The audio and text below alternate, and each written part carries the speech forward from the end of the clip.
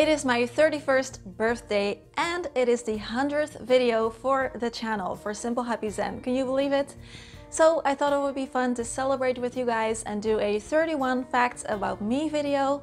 Whether you are a long-term subscriber or a fairly new subscriber, there will definitely be some new things that you did not know about me. In this video, you're going to get to know me a little bit better, so I would also love to get to know you a little bit better as well. So if you're up for it, I would love it if you guys could share maybe one or two random or not so random facts about yourself in the comment section down below. I was born and raised in the Netherlands and I still live here to this day because I think it's a great country to live in and I really like it here, in spite of the awful weather, of course.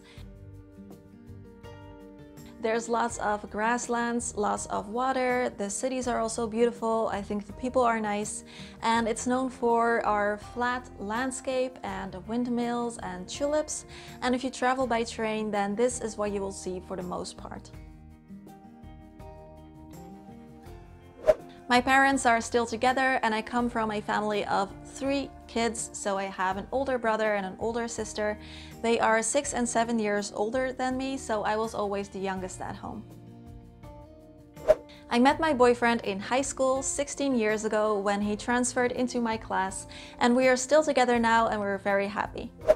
オランダ語と英語の他に日本語を話します。高校の時から少し勉強してて、例えば数学の練習中にひらがなを勉強したりしてました。私の人生の中で3回日本に行ったことがあって、いつも日本をすごく楽しんでいます。今3年間ほど勉強をもっと頑張っていて、できれば流暢に話せるようになりたいと思ってます。I love to read books and I have been reading every day ever since I was old enough to read. I don't think I've skipped a day since then. I read fiction as well as non-fiction, but I guess mostly fiction. And I remember even reading my favorite book aloud when I was a kid and I didn't even know how to read, and I had the book upside down because I knew it by heart. And if you're Dutch, it was Puk van de Pettenflat, of course. And my favorite author is Haruki Murakami. He is a Japanese author and I have read all his books at least twice, maybe more. For me, there's just no one like him. My childhood dog was named Jimmy and I just loved him so very much. He was a part of our family ever since I was 11 till I was 25 and I still miss him so much. For me, he was the best dog in the world.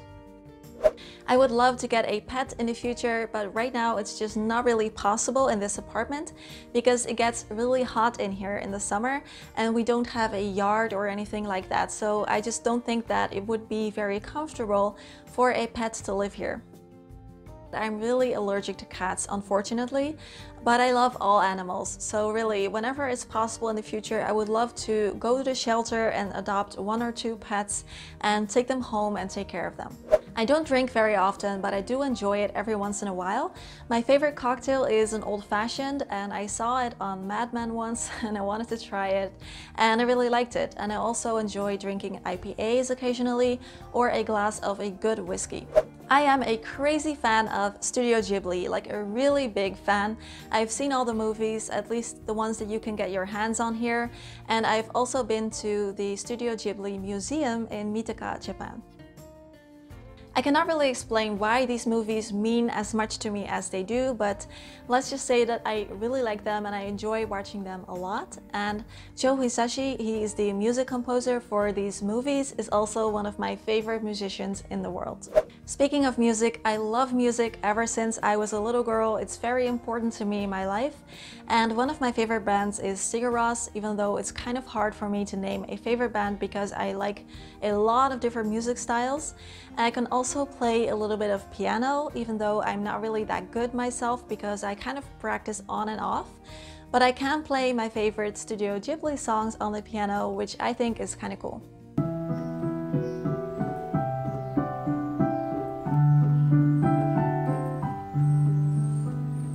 Before we continue with the next one, let's see if YouTube wants to do a short ad break. Alright, thanks for sticking around. I've been a vegetarian ever since I was 15, and last year in 2018 I switched over to being vegan, and the only regret I have about that is not doing it sooner. I love to read about Eastern philosophies, Buddhism, Taoism, and Zen, and some of my favorite authors are Alan Watts, Yongey Mingyur Rinpoche, and Thich Nhat Hanh. If you know about MBTI or the Myers-Briggs personality test, my type is the ENFJ, which is the mentor or protagonist type. I have never seen a single episode of Game of Thrones, so maybe kind of weird, just thought I'd mention it. After graduating high school, I took a gap year together with my boyfriend, so I didn't move on to college straight away, but we worked part-time for a year and we were able to save up our money and go to England, Prague, and Tokyo. So it was a very fun year. My part-time job that year was as an orthodontist assistant, and I was kind of surprised that they let you do that without going to school for it, and I just had to learn and practice on a doll first. So what I did was just do the checkups, adjust the braces, and do repairs, etc. Other part-time jobs that I've had growing up were at a bakery, at a pharmacy, I was a receptionist, I was a cashier, and I worked at a restaurant. I actually studied to be a dietitian or a nutritionist, however they call that in your country, sometimes there's a difference. But I actually was a nutritionist for about a year and a half before I started my corporate job. And I kind of climbed the ladder there pretty quickly and eventually became a project manager for a big corporation. And I found that I just was very unhappy in that corporate world, so I left it behind. I used to hate public speaking, especially as a kid, but ever since around college, I came to really like it, and my graduation thesis won an award. So it was really cool. Me and my friend got to present the paper for around 250 other dietitians, which was really cool, and I found that I just kind of liked being in front of a big group of people like that. I love playing video games, and I usually play Japanese RPGs, which are heavily based on story and character development, and I usually describe them as very long movies where you get to play the main character. I also love to play Hatsune Miku games, which is a music-based rhythm game, because I just secretly really love Hatsune Miku. One of the most beautiful trips we ever took was to Iceland, and I definitely wouldn't mind going there again. It's incredibly beautiful and quiet, and I felt right at home. And it was funny that people usually spoke in Icelandic to me. They just assumed that I lived there, I guess because of my pale skin. I'm not very much of a summer person, and my favorite season is spring, but I also really love the fall and the winter. Summers are just not really my thing. I don't really do well in hot weather, and summers here in the Netherlands, they get quite hot and also pretty humid, so I just don't really feel that great. So sometimes I catch myself fantasizing about getting a summer home in Iceland and spending my summers there every year, where it's nice and cool. When I was a kid, I collected rocks, and I was not really good at it. I didn't know any of the names.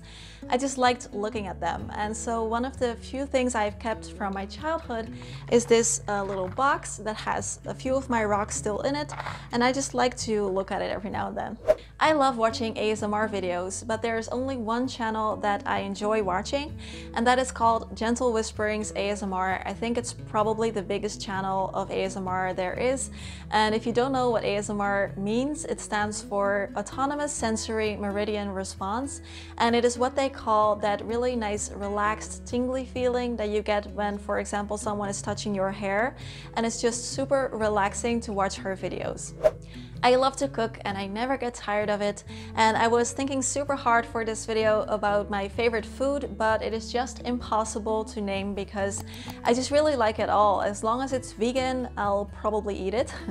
And I'm not so much a sweets or dessert type person. I like savory foods more, so my favorites include things like pasta and curry Indian dishes.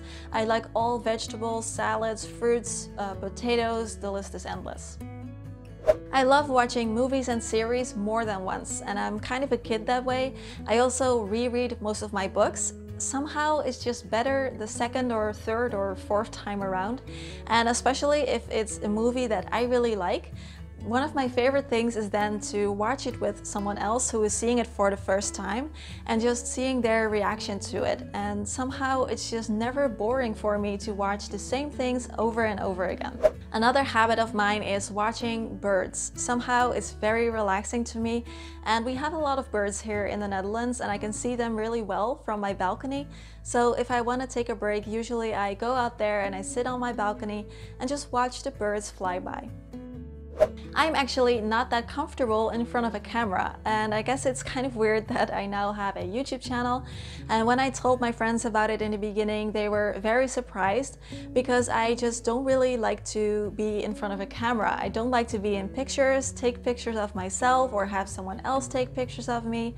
It's not like I leave or anything, I just get over it if someone is taking pictures, but I just feel very uncomfortable. So I do enjoy taking pictures on vacation and stuff, but other than that, I just don't really like to be in front of a camera. I have a couple of fears, and I'm actually a really big scaredy cat, to be honest.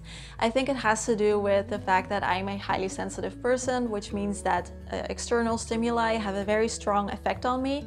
So for example, I am very scared of bugs, heights, needles, and I'm also pretty claustrophobic. Another fear of mine that's kind of weird is called trypophobia. I'm not going to show you any pictures because they gross me out so bad, but it's basically a fear of tiny holes, especially when they're all together in an organic substance like a flower. It makes me very uncomfortable. 8 years ago, I broke my pinky and I also hurt my knee pretty bad falling off my bicycle. Funny part though was that I was not even moving, I was just standing with my bike in front of my parents' house. I am by nature kind of a messy person, to be honest, and I really do love my home to be clean and neat and organized, but my natural instinct is to just let the mess be. I can really easily just ignore it, so minimalism really helps me out with that big time. By the way, if you enjoy my videos, then you might also like my newsletter. Every Saturday I send out a short email filled with tips and encouragement, as well as personal news and channel updates. Of course, there's no spam and you can opt out anytime. To sign up, go to simplehappyzen.com/newsletter or click the link in the description. If you're still here, thanks so much for sticking around, and I hope you enjoyed the video and got to know me a little bit better. I would also love to get to know you better, so please leave some facts about yourself in the comments down below. And as always, please like, subscribe, and I will see you all again soon. Have an amazing rest of your week. Bye bye.